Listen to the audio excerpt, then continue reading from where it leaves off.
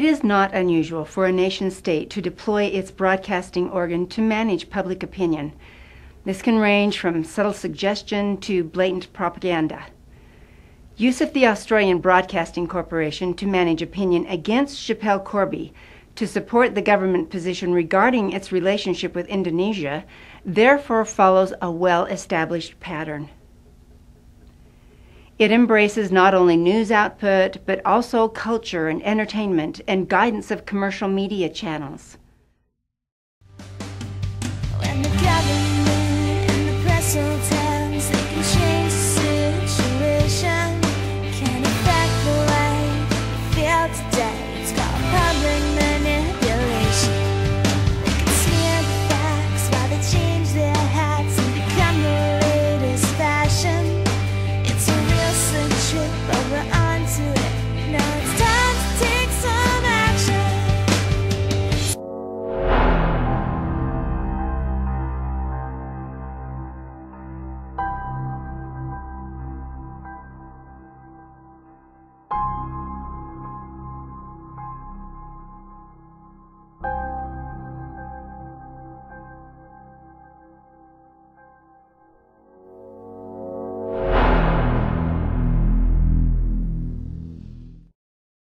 Government orchestration of commercial channels is primarily conducted through direct political contacts and perhaps through the ASIO.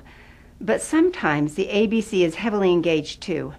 A number of established techniques have been employed, with one of the most obvious being the use of its Media Watch broadcast.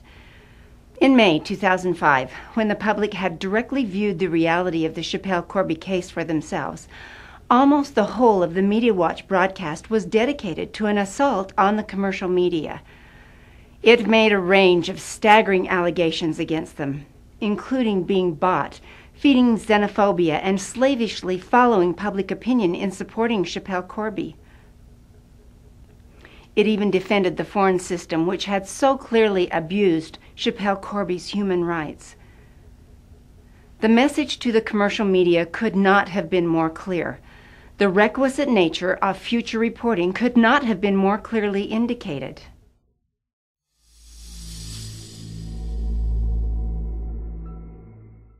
This broadcast sent the same message to the ABC's own staff, whilst the position of the ABC board itself was starkly indicated by a column from board member Janet Albrechtsen in a national newspaper. She defended the Indonesian regime and even wrote of Australians, quote, overdosing on compassion, unquote, in a shockingly hostile article. Janet Albrechtsen had been appointed to the ABC board just a matter of weeks earlier by Australian Prime Minister John Howard.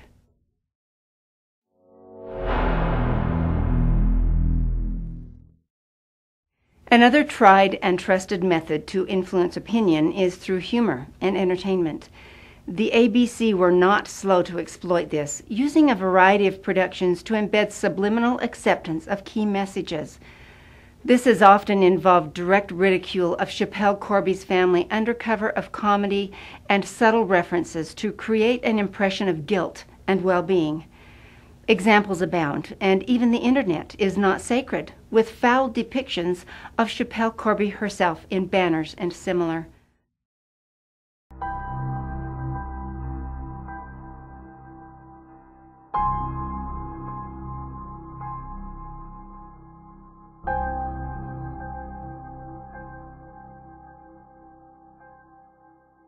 Today, tonight are on Jodie's side. And the current affair are on Mercedes' side. And to represent these two, we've chosen these cheap, dim-witted dogs.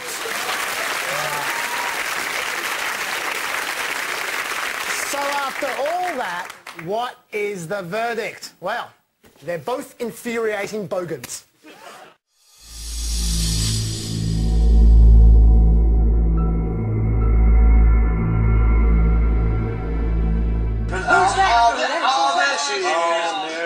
Queen of the Bogans.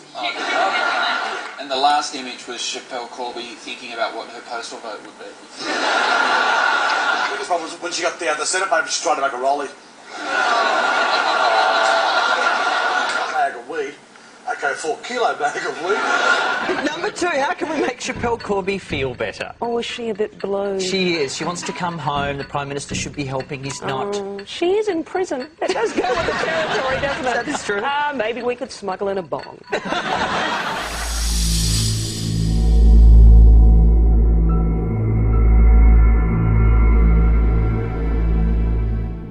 Schapelle Corby's not feeling so great. You've got a strong voice there, Jim. She's weak, she's depressed. Who would have thought that she'd be depressed in a Balinese jail? Who would have thought? She'll be able to get back to her smuggling job a lot sooner. Schapelle is laughing, not because of the reduction. She just does that a lot lately.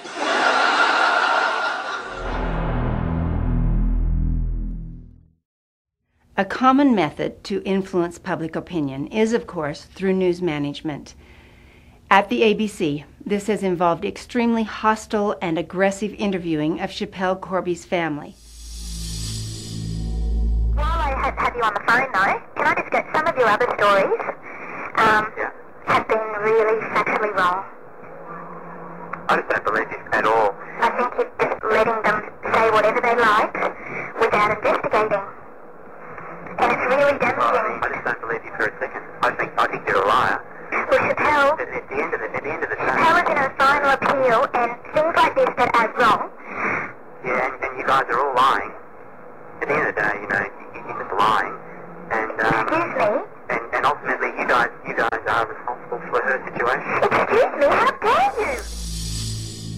And intrusive research into her dying father under cover of other stories.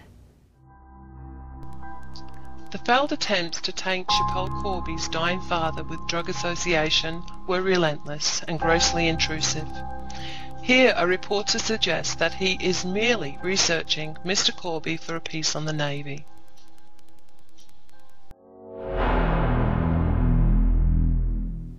Despite using these appalling methods, they uncovered nothing of substance.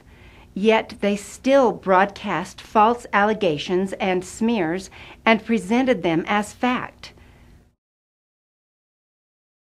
This is possibly one of the most extreme pieces of propaganda, one of the most outrageous pieces of propaganda ever put forth in my experience. And I've investigated a lot of things. I've looked at 9/11, I've looked at the JFK assassinations, I've looked at the Port Arthur massacres and a lot of different things. This really tops the lot. Having inflicted the damage, the ABC were eventually forced to apologize, but in a wholly inadequate and obscure slot. Last month, Lateline aired a story containing new evidence suggesting that Schapelle Corby's father, the late Michael Corby Sr., was involved in the drug trade. That story should have made it clear that these were allegations, not facts, and for that we apologise. The story has now been amended to make it accurate, and you can see the corrected version on our website. This was entirely ineffective in reversing the substantial negative impact on public perception and consequential damage to Schapelle Corby.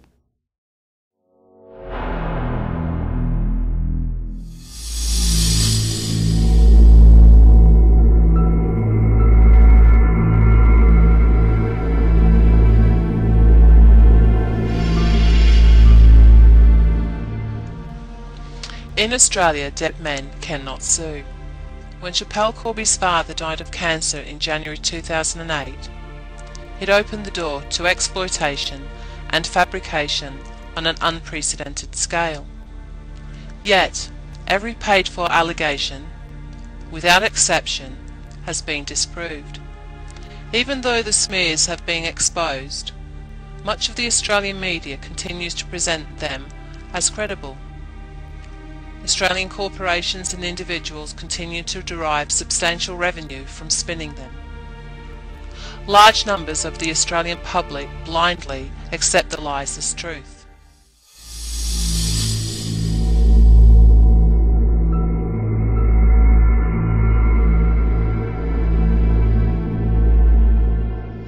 First, the conspiracy to ruin Schapelle and Mercedes Corby. And a TV program prepared to pay a small fortune for the privilege. It may be just showbiz and ratings again for Today Tonight, but it's real people they hurt. The Seven Network has been judge, jury and executioner, potentially damaging not only Schapelle's legal defences and future hopes for clemency, but defaming her sister Mercedes. After 4 weeks of hearings, Channel 7 and Today Tonight's outrageous claims have been exposed for what they are. A desperate grab for ratings at the expense of truth. I really hope that in future, Today Tonight, think hard before broadcasting attacks and lies about somebody. Never seen them smoke a joint? No. Ever seen them have dope in their house? No. The godmother of my son. I trust her. I love the girl. She's beautiful. The whole Corby family, they're a beautiful family. For Jodie to do this, it's not good. Did Today Tonight then embark on a vendetta against the Corbys? Just a couple of months after the first interview, they lured Mercedes to a confrontation with Jodie and reporter Seymour. Their bait on this occasion was an outright lie. Despicably, the investigator hired by Seven claimed they'd obtained useful documents from a government official who had died in the Garuda air disaster. While the muckraking continued in Australia, in Bali, Chappelle remained in jail. Don't you feel you've been totally ridiculous with those stories? Not at all. How do you feel?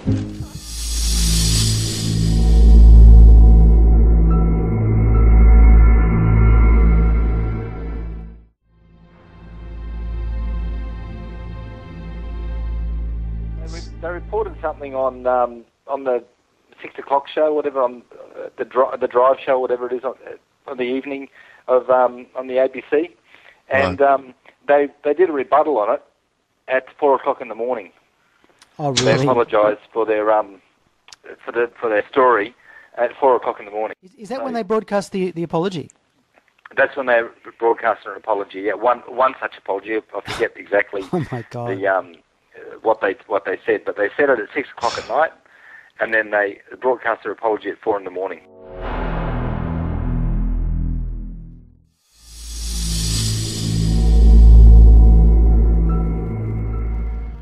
In 2011, the private investigator contracted by Australian television networks on the Schapelle Corby case broke his silence.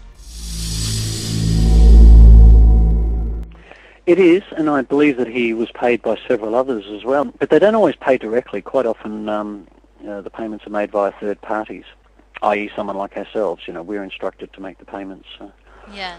And all of the networks were happy to throw lots of money at it, yeah. Oh, anything to do with the name Corby. But once again, we investigated that, spoke to many people, and there was no link between Macaulay and any of the Corbys whatsoever. Phone records were checked, dating back 8 years, and there was no way that Macaulay knew the Corbys. He's just lying. But none of them went anywhere. Not one single one. And we followed all of these. Yeah, and you guys were actually wanted as much dirt as you possibly could rake up on the Corbys, yet you still didn't strike pay dirt, as you would say. Exactly. When they were filming the Corbys, did they ever find anything that suggests the Corbys were involved in drug smuggling in their covert operations? No, never. Never? Never. There was nothing, and there was never one shred of evidence that ever came out that pointed us in the direction of drugs Corbys, ever. You're telling me that you told the television station that Kim was telling lies, and they chose to ignore your advice and still ran with the story? That's correct, yes. I went into quite a bit of detail, and that was disregarded. I did caution them. I told them that Kim was telling lies. I was encouraged to forget that. How did you feel about that? Well, it compromises us to the people that we work with. All of a sudden they're saying, well, don't do your investigation properly, tell lies. And the hardest part with all these lies that they are telling is getting the media to print the truth. Why do you think they don't want to expose them? Is it because they actually created them? Look, that's a fair point. That is a fair statement, actually. I hadn't looked at it like that, because they've actually created them. and more.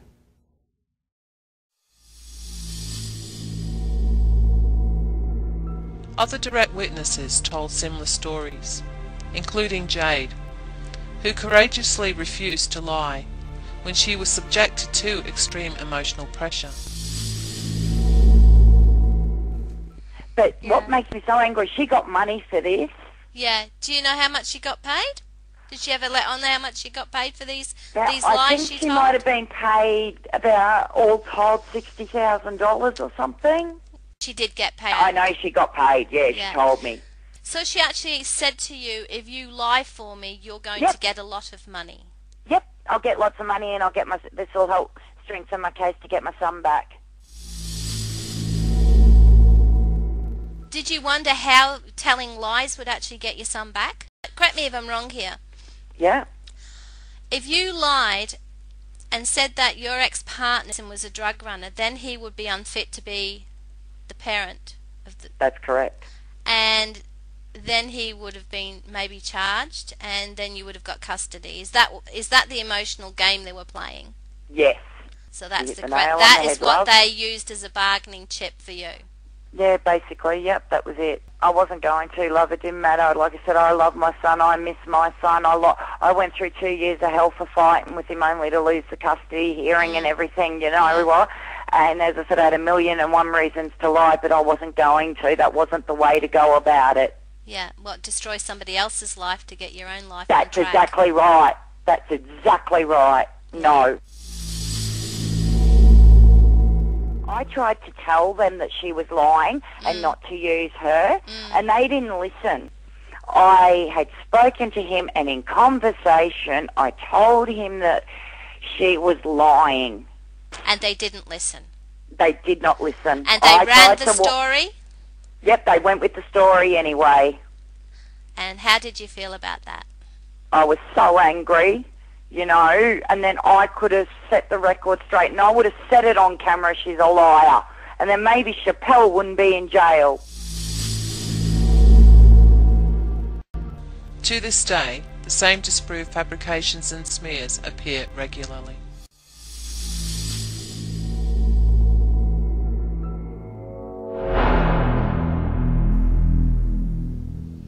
And more. A common method to influence opinion is through repetitive use of damaging terminology. The ABC and the media in general consistently use the term convicted drug smuggler Schapelle Corby, with its dark connotations and endorsement of the shocking trial. Convicted drug smuggler Schapelle Corby. The convicted drug smuggler Schapelle Corby. Convicted drug smuggler Schapelle Corby has... Convicted Bali drug smuggler Schapelle Corby. Convicted drug smuggler Schapelle Corby. This is illustrated by searching Australian news sites on a variety of terms.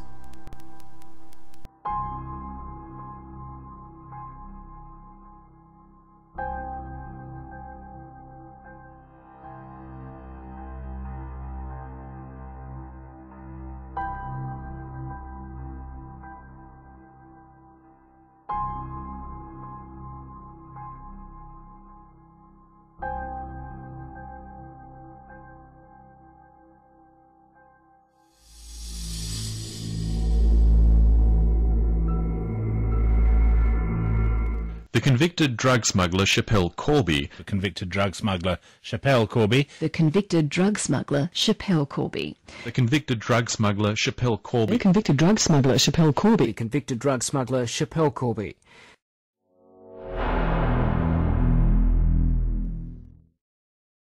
At the same time, the ABC has repeatedly censored news which might prove to be helpful to Schapelle Corby and which might engender public sympathy or support. A typical example of this was the news suppression of the global protest for her. This was the first ever global protest in support of an Australian in the entire history of the nation. It was the first cyber-driven protest in history to end at the United Nations HQ. It was even accompanied by a groundbreaking video and presented to the UN by a pop singer. Yet, despite the massive volume of trivia and smear broadcast about Schapelle Corby over the years, It wasn't referenced by the ABC at all, not even once. It was completely hidden from the public.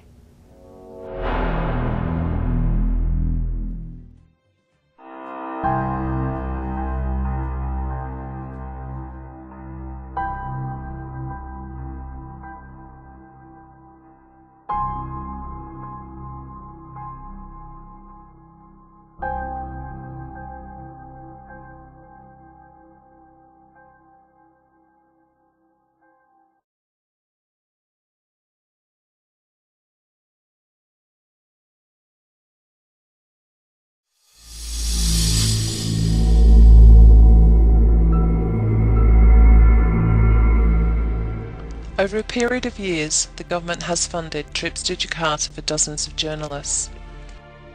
These have been referred to as indoctrination trips.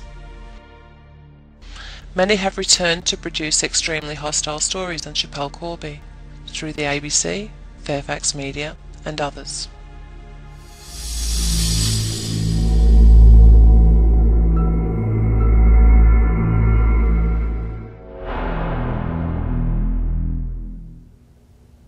And more. By October 2010, Schapelle Corby was seriously ill.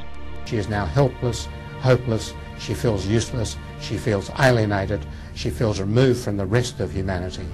She is in a situation where she could easily move forward to kill herself. She should be moved to a special hospital like the mental hospital. Why? Because she's mentally sick. A last-ditch humanitarian clemency appeal to the President of Indonesia was an effort to save her life. But the ABC produced damaging propaganda on behalf of the prison, who derived substantial access revenue from the presence of Schapelle Corby.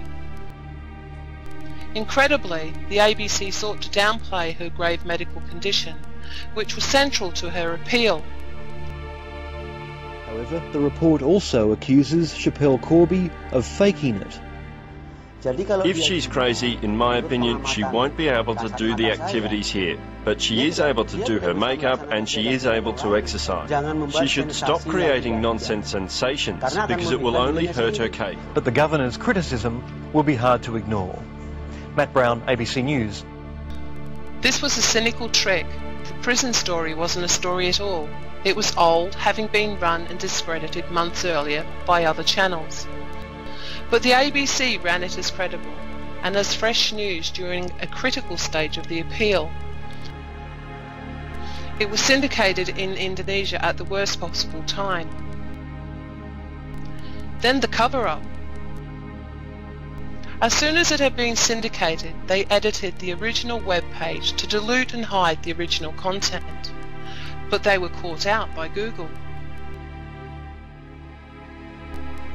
With Schapelle Corby's life in the balance, the ABC had acted directly to tilt the scales against her.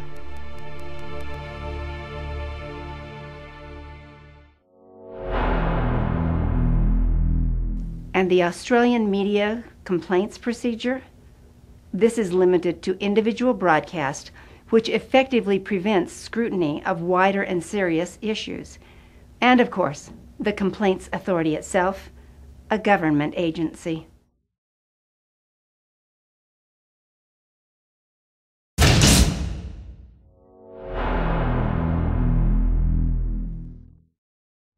The ABC is an organ of state, and as such, has demonstrably supported government policy in undermining Schapelle Corby through a clear campaign of opinion management. It has orchestrated commercial channels, using subliminal messaging in entertainment broadcasts, engaged in hostile news management, and has censored supportive developments. It has been shown to have been central in shaping public opinion against her, and therefore in contributing to her current desperate plight.